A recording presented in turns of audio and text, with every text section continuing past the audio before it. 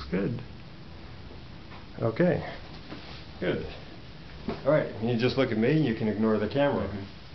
What happened yesterday? I committed the worst imaginable offence. I mean, I believe there are a lot of muggings and killings in Atlanta. There are probably a lot of rapes, serial murders, but, you know, I went beyond that. I committed the terrible crime of jaywalking, which I, of course, didn't know was a crime. I come from a culture where you're allowed to cross the road where you like, and it hadn't occurred to me that you weren't allowed to cross the road between the two main conference venues. Indeed, I'd been out for a walk earlier in the morning, and I'd seen a bunch of people cross the road, and nobody had stopped them.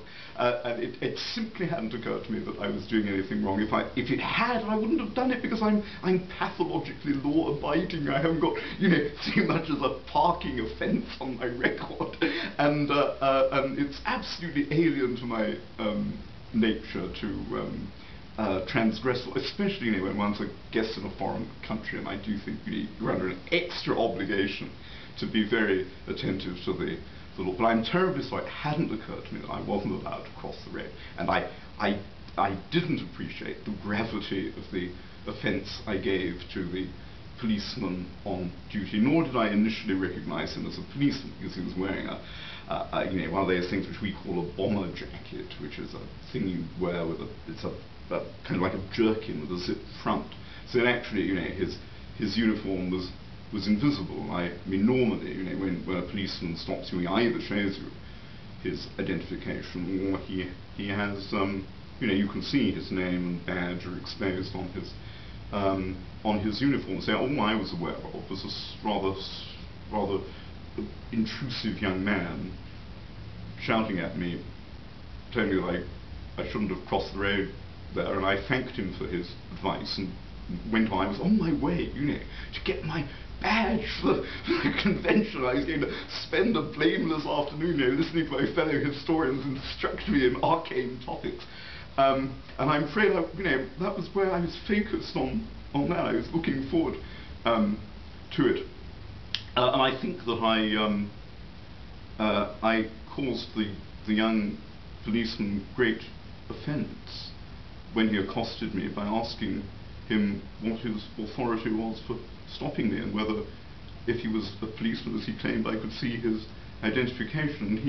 He didn't take kindly to that. He told me he was a policeman in uniform and he wasn't obliged to show me any identification, and I may have passed a comment on his uniform which was under-appreciative, because, you know, that sort of jacket, that kind of zip-fronted thing, where I come from, is the sort of thing that rather louche. It's considered a rather louche garment. You'd expect, you know, maybe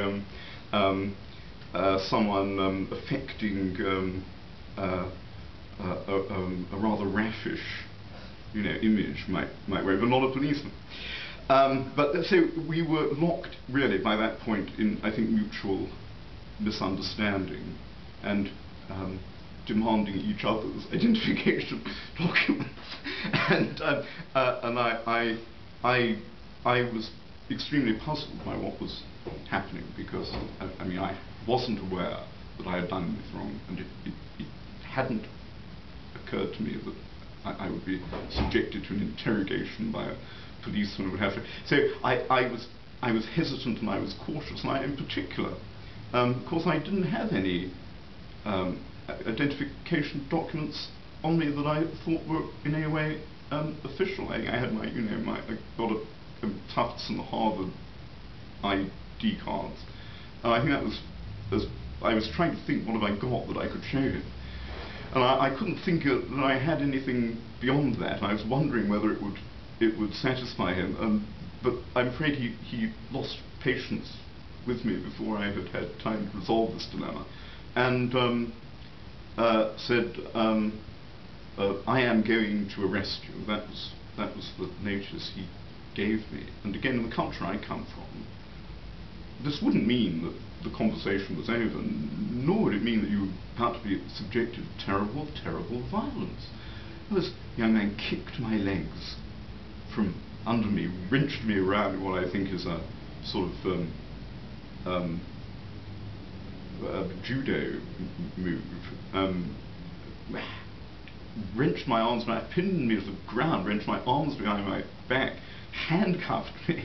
And I mean, naturally I was bridling at this moment, and he called his colleagues, his assistants, and I had 5 burly policemen pinioning me to the ground and pressing my neck with really very severe pain, and I'm a mass of contusions and grazes, and they ripped my coat. My spectacles had fallen off at the first assault from the policemen, which is very distressing, you know, to those of us who depend on them. I'm afraid this photo is a bit fake, you know, it's the kind of thing photographers do to try and make the author look good, but yeah, I actually do depend on my spectacles. So I was traumatized, disorientated, my conference program was in the gutter, and I was begging them, you know, to give it back to me, and to give me my spectacles back.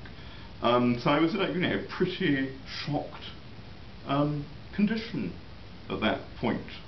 And I, you know, I was kind of begging them to be reasonable, because, you know, I still find it incredible that an aging, mild-mannered professor of impeccable antecedents, you know, maybe a little distrait, should be the subject of such abominable treatment.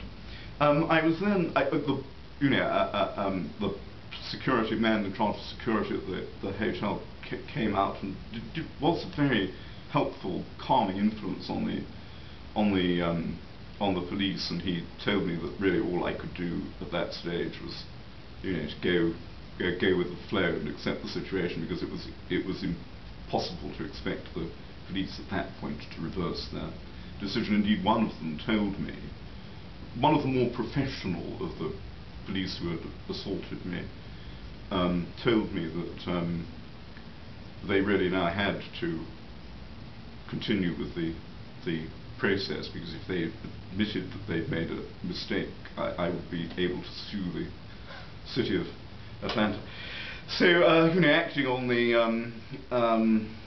advice really of the security chief at the hotel, to whom I'm really very grateful for his help, I submitted to the rest of the humiliations and indignities which awaited me, which included being shipped downtown in a filthy, fetid paddy wagon, handcuffed to some other suspected felon, and spending, you know, when you arrive at this detention center. I mean, I'm sure this will be a very new experience for most people watching this broadcast, because, you know, we aging members of the bourgeoisie, we don't normally get an insight into this world. When you go downtown, you know, you're subjected to really very humiliating procedures, which include